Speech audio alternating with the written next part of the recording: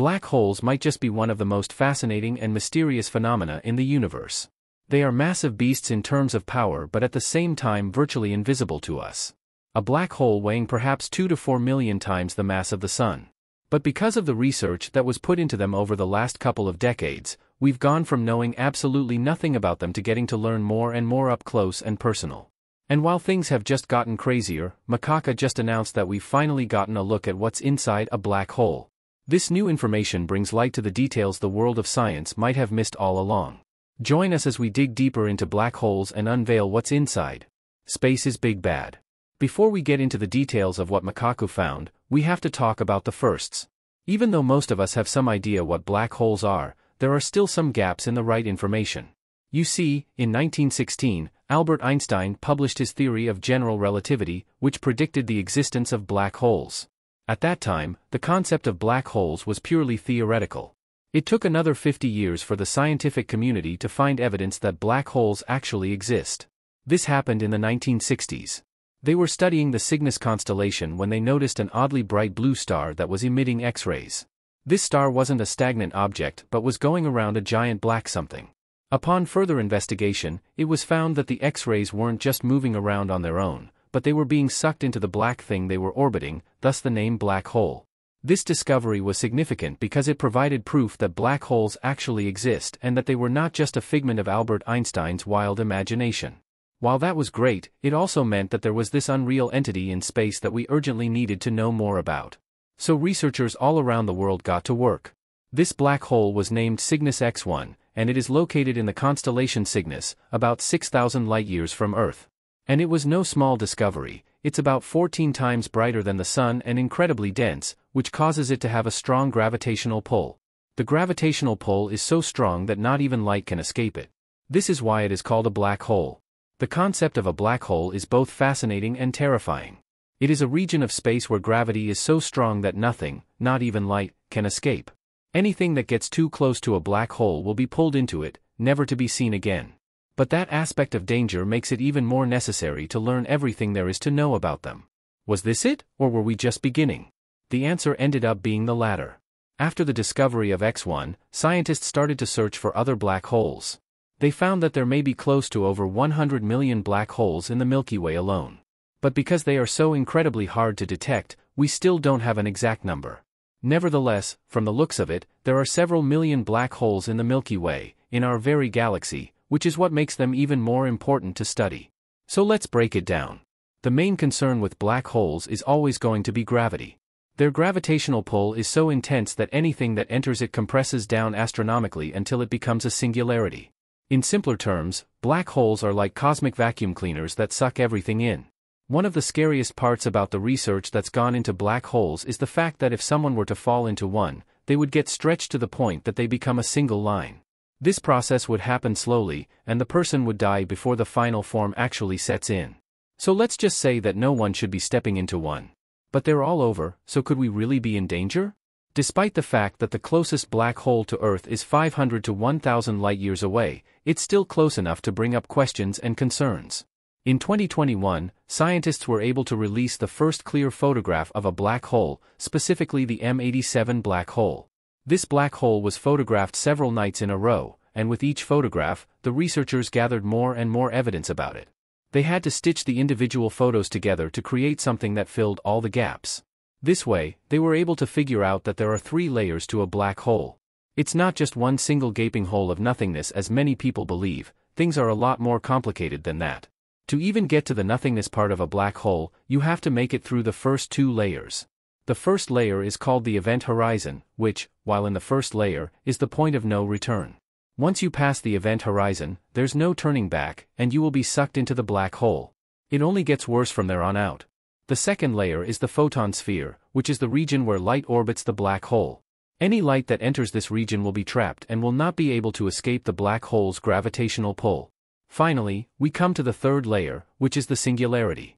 This is where everything that enters the black hole gets compressed down astronomically until it becomes a singularity. The singularity is a point in spacetime where the laws of physics as we know them break down, and we just can't predict what happens next. At the singularity, the density is infinite, and the laws of physics as we know them cease to exist. Now, what makes all of this infinitely worse is the fact that every single black hole you study will be entirely different from the last. Sure, they do tend to follow the same three-layer concept, but the way they function could be vastly different. Now, if this were anything else, all we'd need to do is hop back on those telescopes and just study the problem at hand in detail. But with black holes, you can't really do that. Scientists can only study black holes indirectly by observing the radiation they emit and the gas and dust that surrounds them.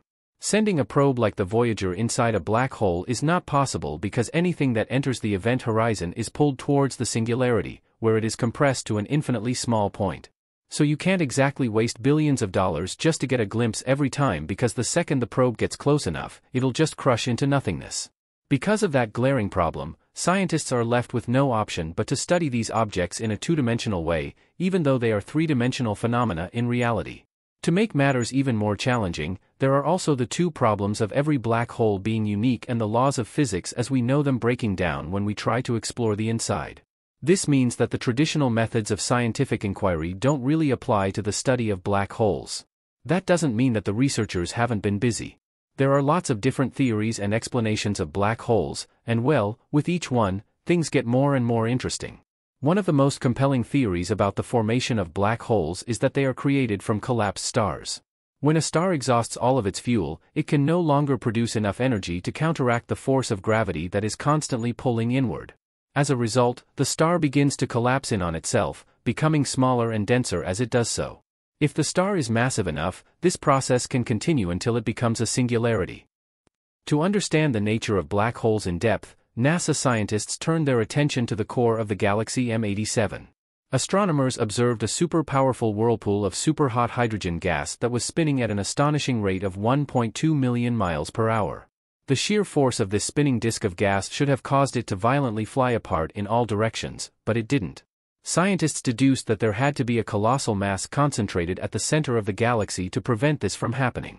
This massive object weighed as much as 2 to 3 billion suns and could only be a black hole. But that's not the only theory where black holes spin.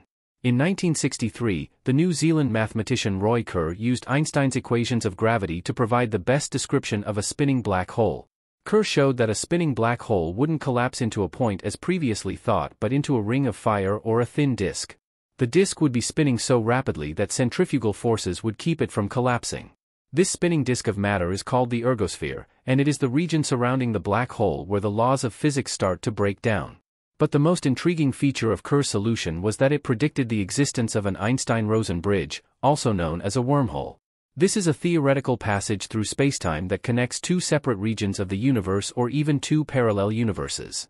The idea is that if one were to fall into a black hole, instead of being crushed to oblivion, one would be sucked down a tunnel through the ring of fire and shot out a white hole in a parallel universe.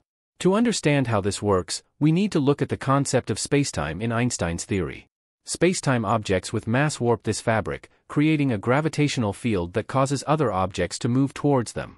Now imagine a sheet of paper representing spacetime. If you place 2 points on the paper and draw a line between them, this is a representation of how objects move through spacetime.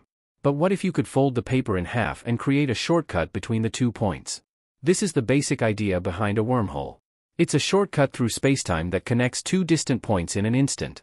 Wormholes aren't just a sci-fi concept, they are actually a prediction of general relativity, although no one has ever observed one directly. The reason is that wormholes are inherently unstable and would collapse almost immediately. But the existence of an Einstein-Rosen bridge would mean that black holes are not just cosmic vacuum cleaners but could also be portals to other regions of spacetime. So could we use a wormhole to travel through space and time? Unfortunately, the answer is probably no, not yet anyway. Even if we could stabilize a wormhole, it's unlikely that we could use it to travel faster than light. Einstein's theory of special relativity predicts that the speed of light is an absolute limit on how fast anything can travel through spacetime. But even then, the theory of wormholes and black holes as pathways to other parts of the universe or even to different times has been a subject of fascination and speculation among physicists for decades. The idea that there might be shortcuts through the fabric of spacetime, allowing travel through great distances or even into the past, could possibly be revolutionary if we could actually achieve it. One of the most intriguing concepts in this area of study is the Kerr wormhole, which is named after the mathematician Roy Kerr, who first described it using Einstein's equations of gravity. This type of wormhole is essentially a hypothetical tunnel through spacetime that could connect two distant points, such as two different universes or even two different times within the same universe. The Kerr wormhole is often visualized as a ring-shaped portal, similar to the looking glass in the story of Alice in Wonderland. Walking through the looking glass transported Alice to a world where animals spoke in riddles and logic didn't always apply. In the same way, passing through the Kerr ring could potentially transport a traveler to another universe or another time where the laws of physics might be very different from those we are familiar with. But at the destination, that could just be normal. While the idea of wormholes as a means of interstellar travel or time travel is certainly exciting, as we've glossed over before, it's also a subject of controversy and debate among physicists. Some have pointed out that wormholes, and particularly Kerr wormholes, might be unstable or impossible to traverse due to the intense radiation and subatomic forces surrounding their entrance.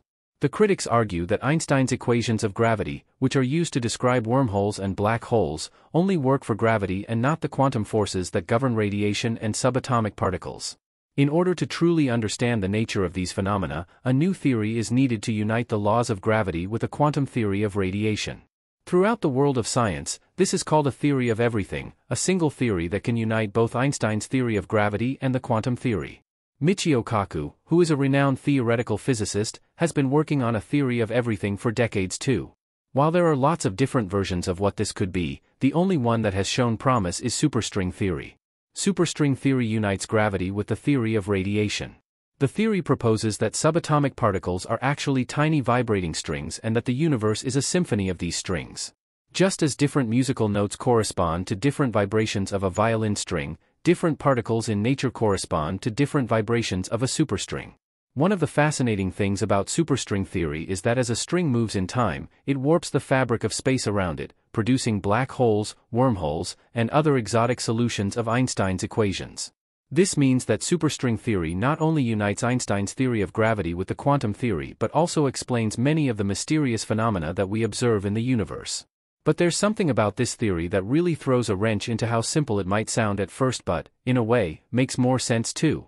The superstring theory requires 10 dimensions of spacetime in which the strings can vibrate. This is quite different from the 3 dimensions of space and 1 dimension of time that we experience in our everyday lives. It's difficult to imagine what these extra dimensions might be like, but physicists have developed some conceptual models that can help us understand. Consider a two-dimensional pond inhabited by fish that are only aware of the dimensions of length and width. To these fish, there is no such thing as height, and they can't even imagine what it might be like to live in a three-dimensional world. But if rain falls on the pond and causes ripples, the fish can see the effects of the third dimension even if they can't actually experience it directly. Similarly, physicists believe that we can't see the extra dimensions of spacetime directly, but we can observe their effects on the world that we experience.